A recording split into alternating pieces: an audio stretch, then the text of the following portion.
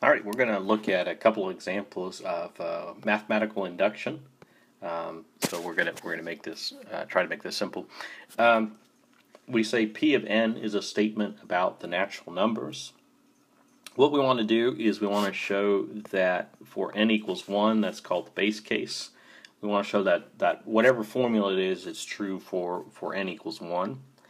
The induction hypothesis is, as we go down the line, we get to the kth domino, and we assume that the kth domino falls. We show that the first domino falls. Then we got to assume that if the kth domino falls, it's got to knock over the next one, k plus 1. If we can show that the k plus 1 falls down also, then we show that the first one gets going. If the kth one falls, then the next one's going to fall. So that's what our goal is for mathematical induction. So we're going to show, I think it was about 4 summation formulas that we had for doing the upper, lower sums and Riemann sums to kind of make the things go by a little bit nicer. Okay. So the first claim we're going to look at is we're just going to call it Pn, and that's the sum of I equals 1 to n of I is going to be equal to n plus 1 over 2. And what this formula is doing is it's just saying 1 plus 2 plus 3 plus blah blah blah plus n. So we're just adding up the first n natural numbers. So what we're going to do first is we got to show that this is true for just adding up the first number, which is just going to be 1.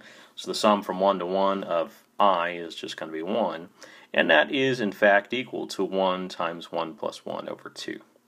Okay, so our base case is true, and we're going to make our induction hypothesis, and we're going to assume this is true for k.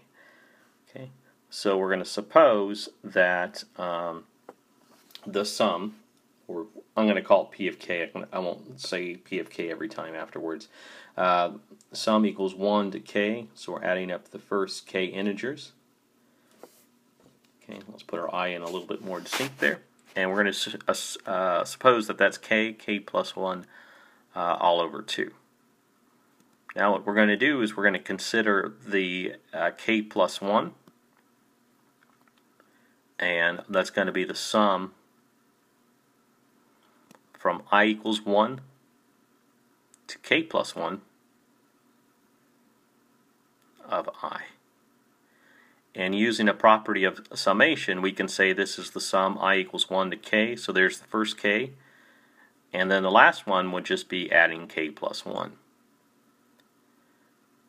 Now that sum there, we can rewrite that as k plus 1 over 2 by our induction hypothesis. This is our induction hypothesis up here. All over 2, and then get a common denominator, so then we'd have 2, and then times k plus 1 all over 2. Now they have a common denominator, and they also have a k plus 1 in common, so we're going to factor a k plus 1 out. So what is left is the k and the 2, so we get k plus 2 there, okay, all over 2, and that actually proves what we wanted to show. So for the k plus 1, if we go back and we look at this, here's the k, so if it's going to be k plus 1, I should have a k plus 1 here, which I do. And if I have a k here, I should have k plus 1 here. So if I have k plus 1 here, I should have k plus 1 plus 1 or k plus 2 here, and in fact I do have that. So this shows that this summation formula is true for all positive integers or the natural numbers. Okay, so we're going to do the next one, which was to add up the squares, so the adding up the first n squares. So the claim is that if I add up all the squares, so 1 squared plus 2 squared plus 3 squared plus blah blah blah plus n squared, it's going to end up being this formula here, n plus 1, 2n plus 1 all over 6. So we're going to go ahead and see if we can do that. So first thing we got to do is show that, oh well, it's actually true for just 1. So we'll go ahead and we'll look at that. So adding up just the first square, well, 1 squared is just 1, and is that actually equal to 1 times 1 plus 1 over 2 times 1? And the answer is yes, because you have 1 times 2 times 3, which is 6 over 6, so that's true. So our base case is true. Now what we want to do is we want to show that this is true for the first k squares. So I equals 1 to k of I squared. So we're going to assume that that's going to be k plus 1, and then 2k plus 1.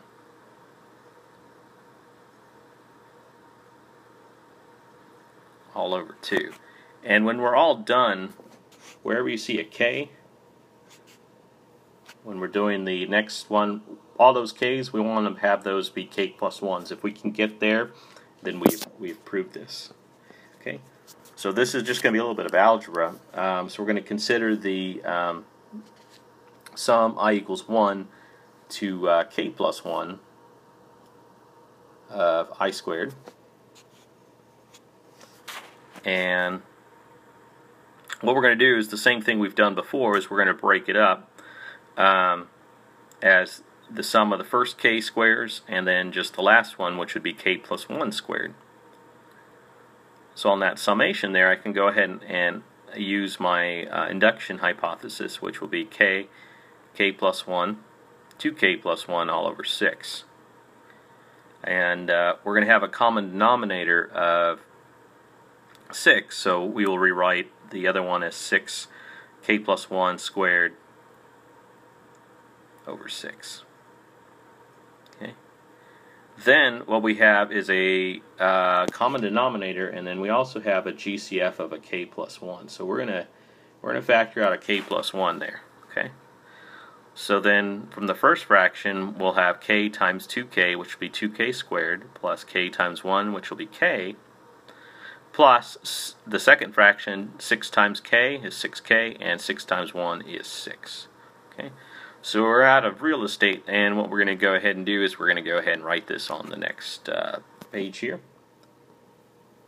There it is. What we're going to do is we're going to work the stuff out and combine our like terms and then factor it. So we have k plus 1,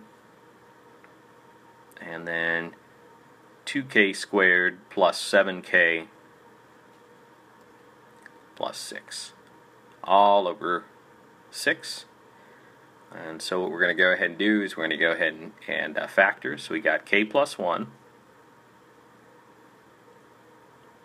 and then we have k plus 2, and then 2k plus 3 all over 6. So that's what it factors into. Now, originally it was a k. If it's going to be true, it should be a k plus 1 in that place. And then it was k plus 1. So now instead of k, we have k plus 1 plus 1. And then it was 2k plus 1. So it should be 2, and then in place of the k, a k plus 1 plus 3. So that does, in fact, fit the form that we wanted. I'm sorry, not plus 3 plus 1. So that looks like k plus 1, 2k plus 1 all over 6. But if we're doing k plus 1, here, and here should be the k plus 1s, which we do have right there. So that does show that this is true.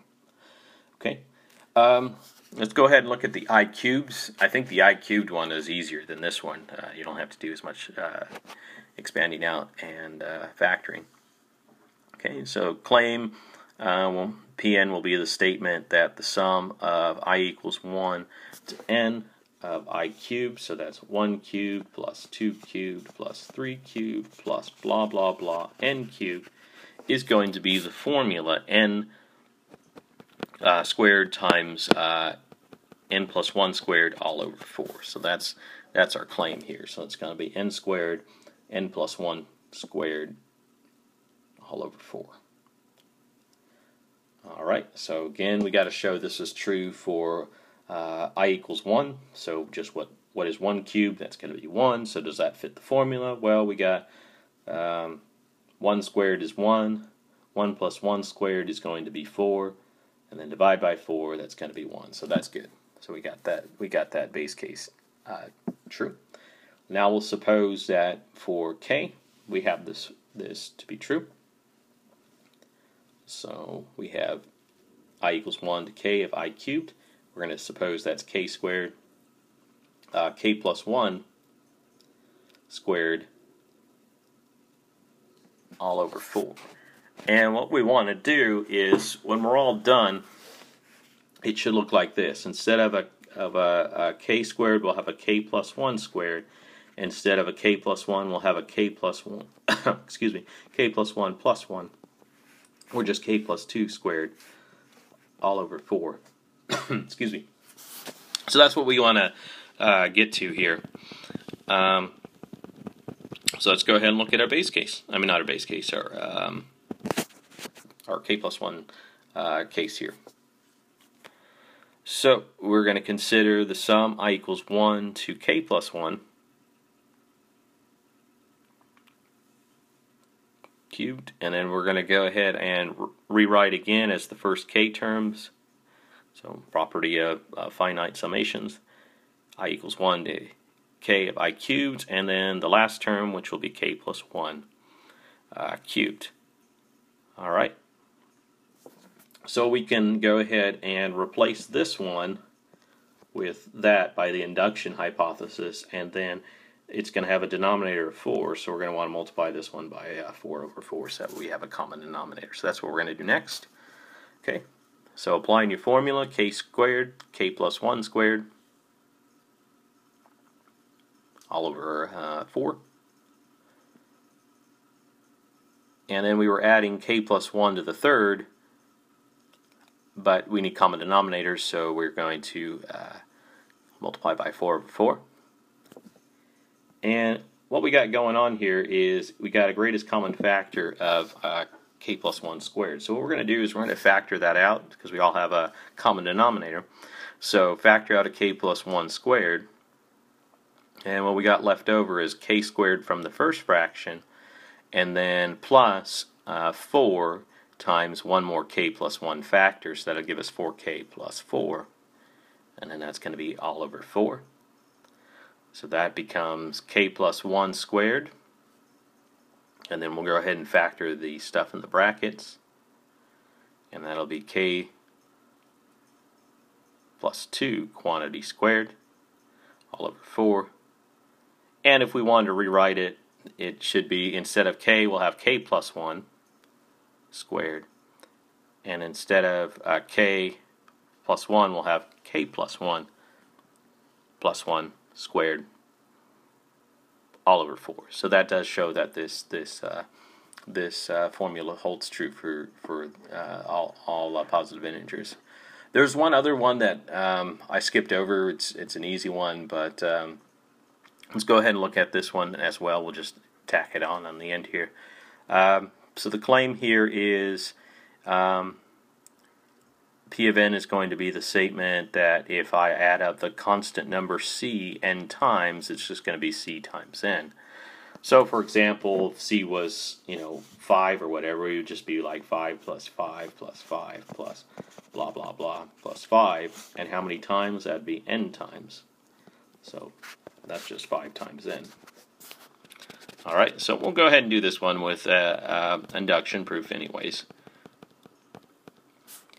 Okay, so for our proof, we got to show it's true for just adding up the constant ones. So I equals 1 to 1 of c is just c, and that's c times 1, so that's good. Now we're going to suppose for k, I equals 1 to k, so we're adding up c k times.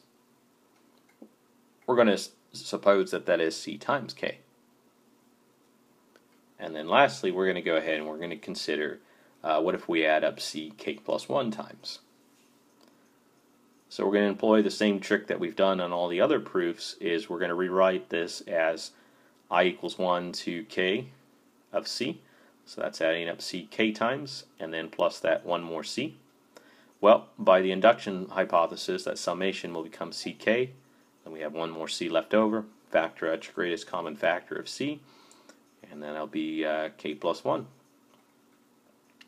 Okay, so there is all your induction proofs for those summation properties.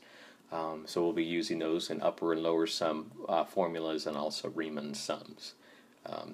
If you continue taking more math, you'll see more induction proofs, especially if you start taking upper division math.